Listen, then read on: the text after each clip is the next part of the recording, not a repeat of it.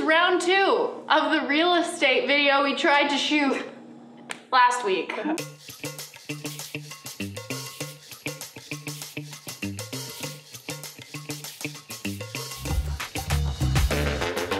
Real estate is a really popular niche and can be a very lucrative niche for you, especially when you're starting out. I actually have a lot of friends that are doing this as their full-time gig and making a solid living off of it. Becki was actually one of those people. I, for 8 years, had my own company, and I would say about 60 to 70% of my income was based off of interior photography. So shooting for real estate agents, interior designers, countertop companies. We wanted to give you guys a well-rounded breakdown on how to shoot this type of content, what your clients are looking for, what gear you need. If you head on over to Becki's channel after this, you can watch her video on how to make money in real estate video and photography. But for now, let's show you guys how to shoot this stuff. Let's do it.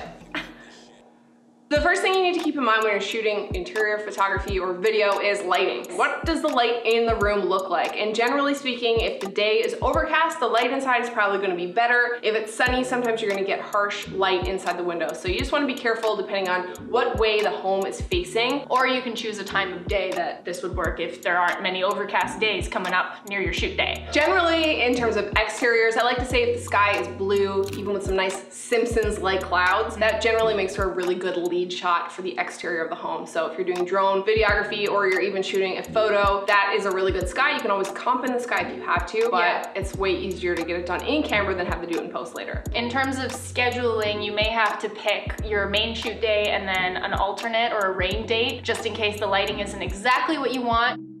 There are a number of different ways you can actually shoot and light the interior of the home that you're shooting. So generally I like to use natural light and I'll shoot 3 exposures, one for the shadows, one for the highlights, and one for the midtones, and blend them in post later. So the tripod is going to be key to make sure that your shots are exactly the same each time. So when you go back in post and you want to blend them later, you don't have any movement between the shots. So you can also use flash or constant lights. It's a little bit more setup. I like to shoot the room so that it looks natural to the way my eye sees it in person. The key to shooting interior photography is a wide angle lens. You're gonna wanna get back and shoot as much of that room as possible. So on a full frame body, you're gonna be looking at a 16mm lens. On a crop body, something around a 10mm lens. Get back and shoot as much as you can, and then you're gonna wanna get some detail shots as well. So depending on the client, if you're shooting for somebody like an interior designer, they're gonna have little vignettes and little pockets of tastiness set up for you to shoot. So something like a 50 works really well. And also shooting raw is key, because if you have a lot of dynamic range, sun coming in through the window, you have lights on, lamps on, you're gonna wanna pull them down in post. You're just gonna want to have all of that information available to manipulate the image and make sure that it really looks similar to how you're seeing the room with your own eye, and its natural light and its natural setting. In terms of video, all you're gonna need now is a gimbal, and you can actually use those same lenses that Becki was talking about. The best part about a gimbal is that you're really just walking through the space and creating these really, really fluid shots just to reveal everything in its 360 view. That's why video can be also so key, and that's why a lot of realtors are actually looking for videos in addition to their photos, because it really gives you a comprehensive view of the space itself. I want to see what the layout of that house is and how the house flows, and so sometimes you can't capture that with just photography. So as Lizzie said, taking the gimbal, walking through the home, and almost doing like a home tour walkthrough, it's really helpful for the buyer.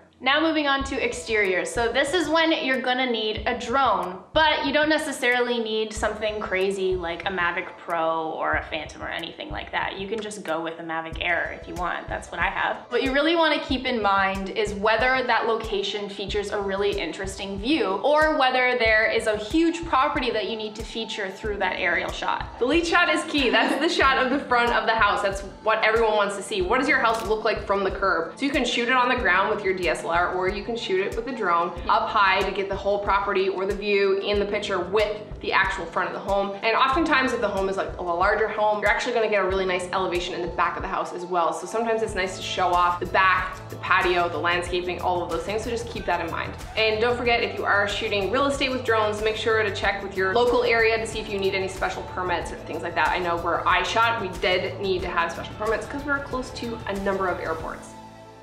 Some of the things you're gonna be looking for in post-production is keystoning and making sure that all of those lines line up perfectly. So pay attention, for one thing, when you're taking the photo, turn the grid lines on in your camera and also your little leveler. Little leveler. And just make sure that everything is straight and narrow and level, and that's gonna save you a lot of time in post. There is gonna be some requirement in Lightroom or in Photoshop to fix the perspective a little bit. The closer you can get it in camera, the better. Yeah. That is the biggest telltale sign between a professional and an amateur interior photographer is the keystoning. So if you do wanna market yourself to higher end real estate agents, make sure that your shots look square and the lines are straight and there's no weird keystoning. Keystoning equals bad.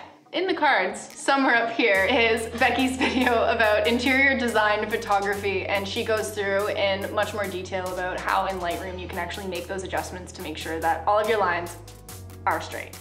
So in terms of color correction, I try to make the shot look exactly how it looks to my eye. Yeah. So I don't do any stylizing or specialized color. Usually, you know, for my Instagram, I like to add some blue in the shadows. Yeah. I don't do that for my real estate clients because they want to see a realistic looking photo. Make sure that your white balance is correctly set and that you don't have any weird lights on in your room, and mixing up those color temperatures.